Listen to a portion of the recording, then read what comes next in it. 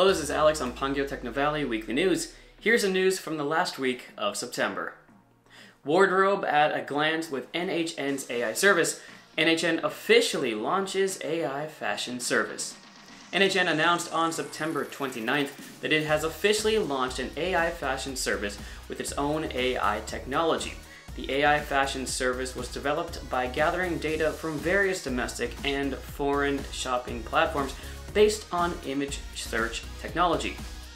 AI fashion provides services like camera search that allows users to quickly and easily search for similar products using only images and without knowing product information such as product name or brand, and a recommendation of similar products in different price ranges and products with similar images if there is none in stock.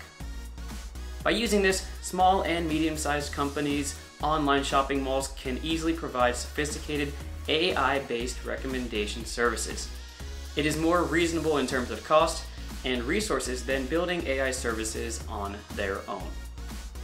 NHN is focusing on AI service advancement by analyzing various attributes such as category, color, material, and pattern in product images, and launching a deep tagging feature that can be implemented as a detailed search filter, while continuing to provide other AI-based services like OCR, license plate recognition, and voice synthesis.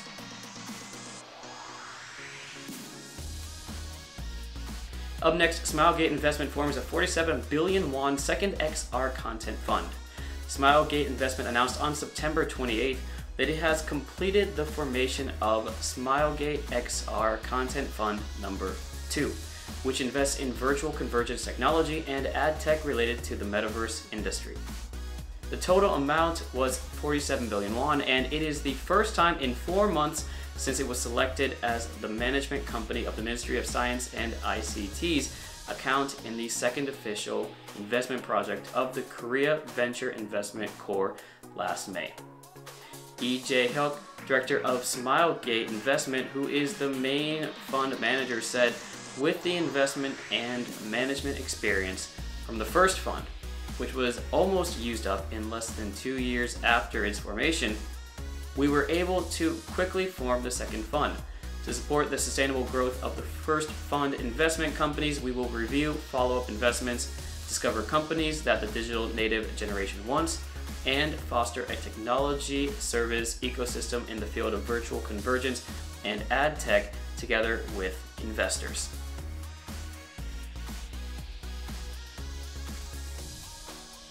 NCSoft to create future growth engines, diversifies BM by combining AI with finance. NCSoft would carry out the diversification of its business model. It will develop monetization strategies using their AI technology outside of gaming. It will strengthen its business foundation in digital finance and in the global market by going beyond the domestic market that focuses only on lineage. According to sources on the 27th, NCSoft said they would reorganize a team to carry out new business projects and monetization strategies that include fintech, IT, and AI technology. It would set a direction of the new finance business projects by analyzing ways to capitalize on the digital financial market and AI. New business projects such as fintech and financial services are different from the existing development and project structures in NCSoft. It will analyze the potential of new business models and consumer value based on data. NCSoft started AI research in 2011. It is running an AI center and 5 research institutes under the NLP Center. 200 researchers specialized in AI are currently working there. It has AI technology in various fields, from non-player character AI to development, operation, vision, speech, and language.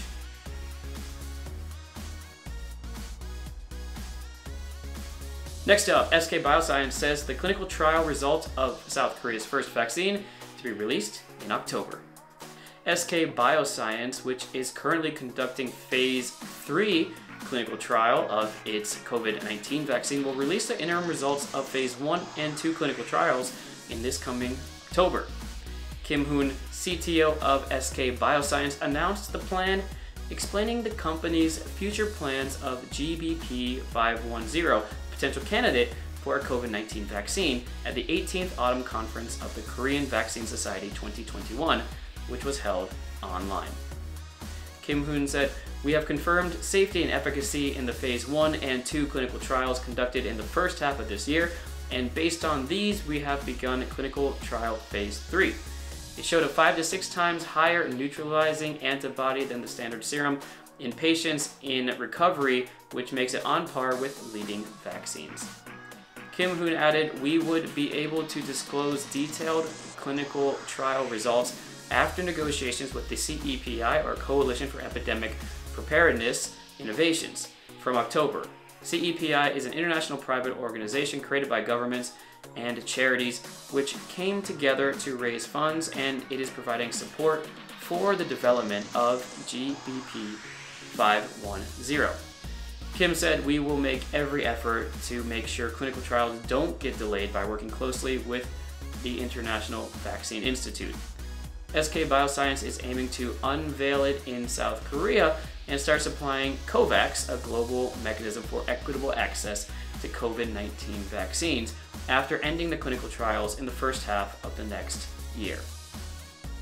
In response to a question on plans for the variants, Kim said, "We are developing a master cell bank in order to respond to variants such as the Delta and Beta ones. We will begin to conduct clinical trials of variants in order and make it like the influenza vaccine." SK Bioscience had developed a quadrivalent cell-based flu vaccine.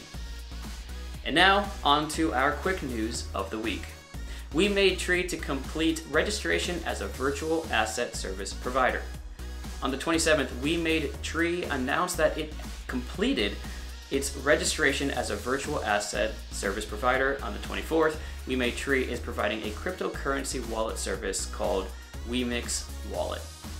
Next up, Naver to gain speed in global AI research belt.